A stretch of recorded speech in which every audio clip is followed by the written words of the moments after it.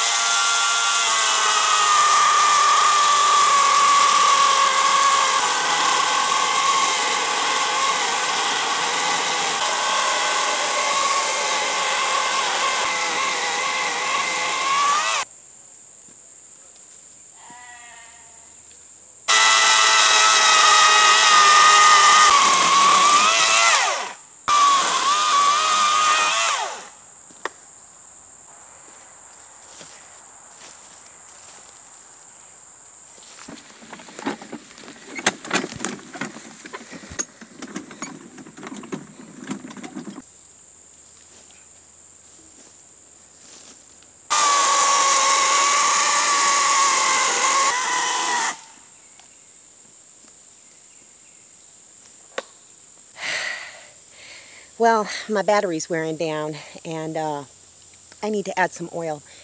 And it is going to start raining here in about another 30 minutes. So I'm going to take this last load up to the tiny house and try and split at least some of it up.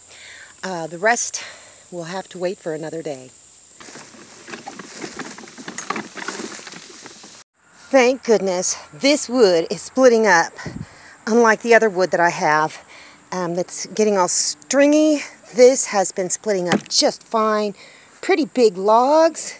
Every single one of these logs, even the ones that are smaller than this here big one, have had to be cut in eighths, but they're splitting up just fine.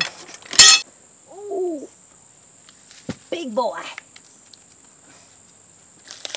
There we go. I could have pushed that a little bit harder on the splitter, but I didn't. So I had to do this. This will be easier. This is one of the biggest pieces, aside from the very first piece that I've split today. So I'm struggling a little bit more with it, but it sure is easier than swinging an axe. Yeah, let me go just a little bit further with this one. There we go. Beautiful. Oops.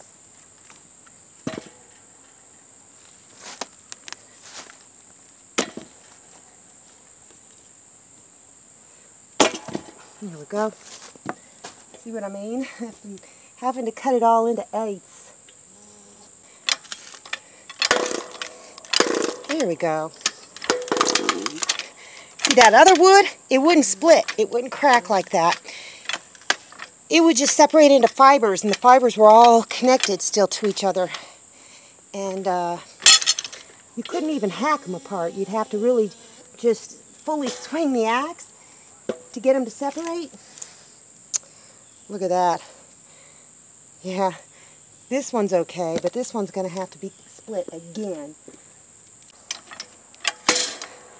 See? Easy peasy. And every year I have to say this because somebody always says and criticizes me, far be it from the internet, to not tell me that I'm doing it wrong. I have to split wood in accordance with the size of my wood-burning stove. Doesn't make a whole lot of sense to split wood bigger than what can fit in your wood-burning stove.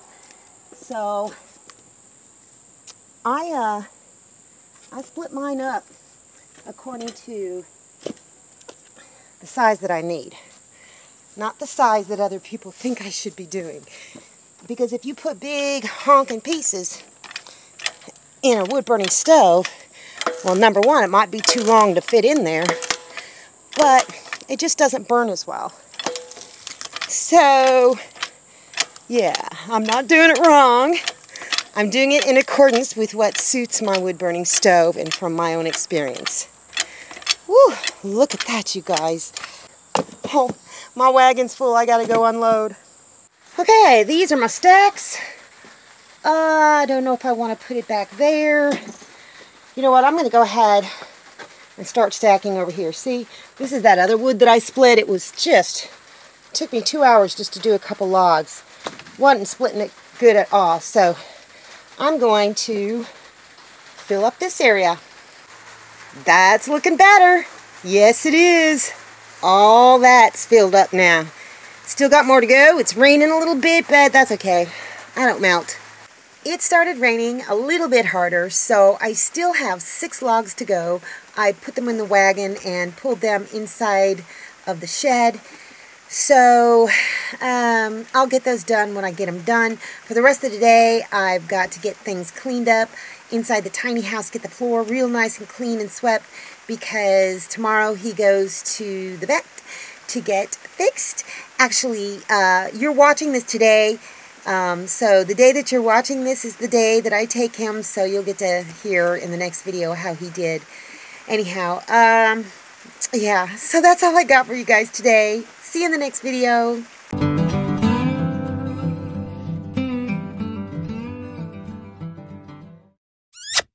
Thanks for watching, everybody. I hope you enjoyed the video. Make sure you like, subscribe, hit the bell, and y'all have a good one.